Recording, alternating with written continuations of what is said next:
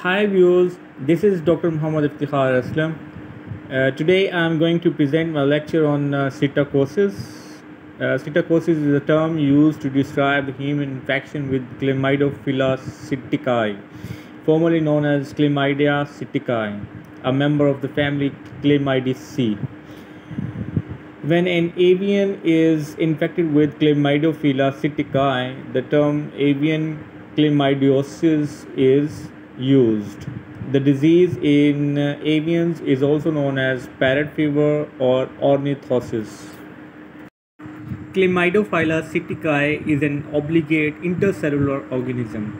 The developmental cycle includes two forms, the alimentary and the reticulate bodies. The alimentary body is thought to survive for prolonged periods in the environment but cannot replicate.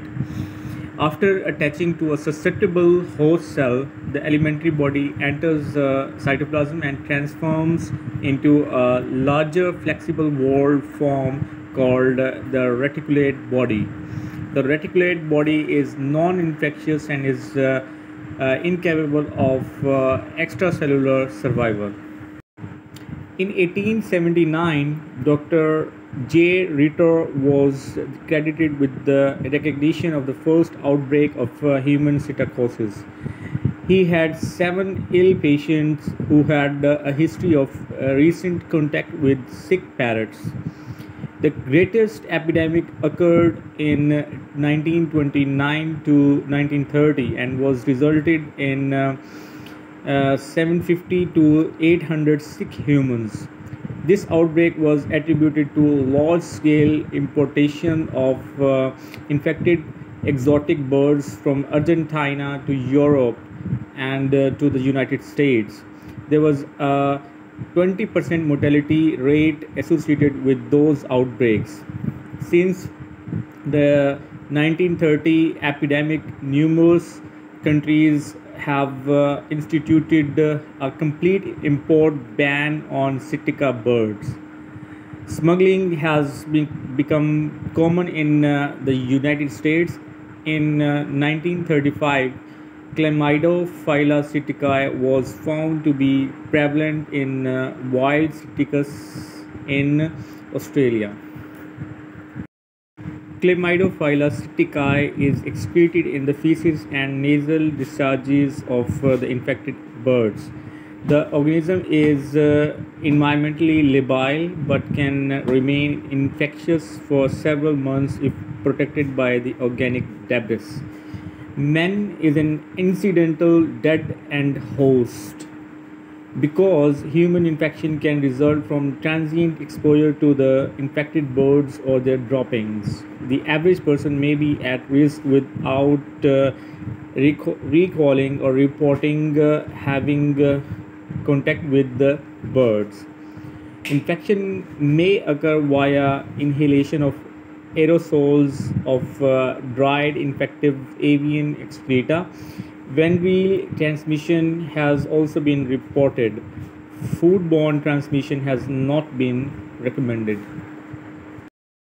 Chlamydophila psittaci has been isolated from over 100 species of birds, most commonly from psittacine parrot-like birds, especially the cocktails or parakeets. The organism has also been identified in the pigeons, chickens, turkeys, ducks, egrets, and gulls. There have been outbreaks on turkey and duck farms associated with human illness. It has also been seen in ratites. Chlamydophila psittaci is excreted in the feces and nasal discharges of infected birds. Birds can appear healthy but can be the carriers that shed intermittently. Shedding is the highest among young birds and may be activated by stress like shipping, crowding, chilling, and breeding. Birds may be asymptomatic, may have mild infections with diarrhea, or have mild respiratory signs. Common signs are anorexia, weight loss, yellowish droppings, sinusitis, and nervous signs. There may also be residual disturbances in feathering in survivors. Clinical signs in turkeys, ducks, and pigeons include depression, ruffled feathers, weakness, inappetence, weight loss, nasal discharge, respiratory distress, yellowish green or green diarrhea, and unilateral or bilateral conjunctivitis. Egg production may decrease. Nervous signs may include transient ataxia in pigeons and trembling or gait abnormalities in ducks. Diagnosis of avian chlamydiosis may include pathologic diagnosis, culture, tests for antibody, tests for antigen, and other tests such as rapid immunomigration.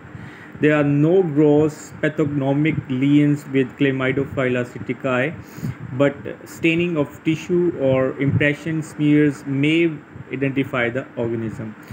Culture is recommended in conjunction with the other forms of diagnosis to avoid the limitations associated with other tests.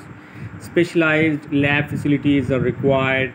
Antibody tests include complement fixation and which is elementary body agglutination. Antigen tests include ELISA, IFA, and PCR. Treatment of avian chlamydiosis can be difficult and fatalities may occur. Although present treatment protocols are usually successful, knowledge is evolving and no protocol assures safe treatment or complete elimination of infection. All treatment should be supervised by a licensed veterinarian after consultation with an experienced avian veterinarian. All the birds should be treated for 45 days. Sources of dietary calcium should be reduced if tetracyclines are used. Even with treatment, latent infections and shedding may continue. Chlamydophila psittaci has previously been part of several countries' bioweapons research programs. Some characteristics that make it a good potential bioweapon include its stability in the environment, ease for aerosolization, and ease to obtain worldwide occurrence. Well, that's the end of today's lecture. Thank you so much.